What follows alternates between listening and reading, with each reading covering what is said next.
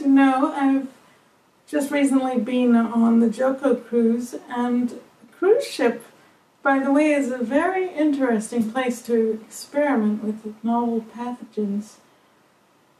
Not that I would do that, of course, I'm just saying, but now that you're coincidentally all quarantined and I'm perfectly healthy, I guess I'm the only one left who can entertain you. Well, not that I planned this or anything. I would never do any such thing. That's awful of you to suggest it. I planned for something slightly different.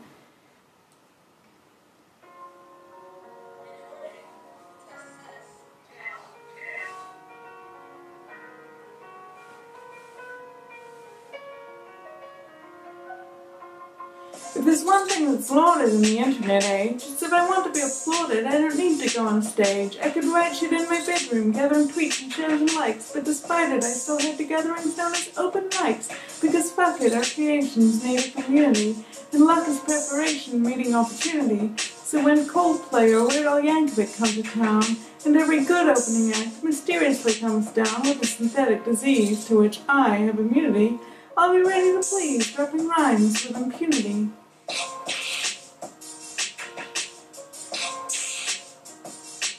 Because I'm a master of rhyme, I've got a master's degree, and my thesis was a rhyming dictionary. So I'll be rapping my rants, and you'll be clapping your hands, and flapping your panties that you happily plan to throw at fabulous bands, and I'll be nabbing their fans while they're crapping their pants. In real life, I'm a hacker, and I'm super science knowledge-y, linguistics and mathematics, and some microbiology, but I admit that in the latter I have lax methodology, and for that I say no matter. I present my apology. If your bladder had a splatter, don't be mad, I tried urology.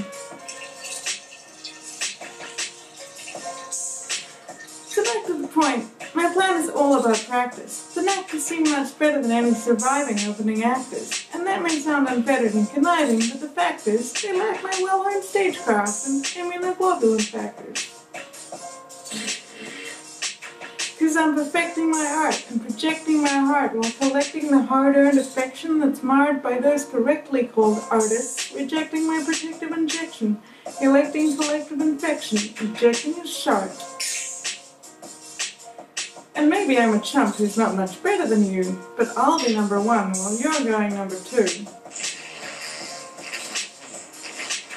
I digress. I'm an open mic nerd. I read choirists, too weary of hearing Free Bird, Miley Cyrus, when merely a chord or a word can rewire us, and everyone's here to be heard and inspire us, then I'll engineer a deferred coronavirus.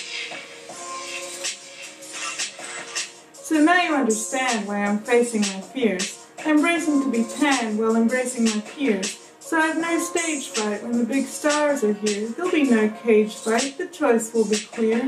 Because I write each night, I can guarantee you that my shite's not trite or second tier. And the light's so bright, I can barely see you. I'll be the only artist without diarrhea.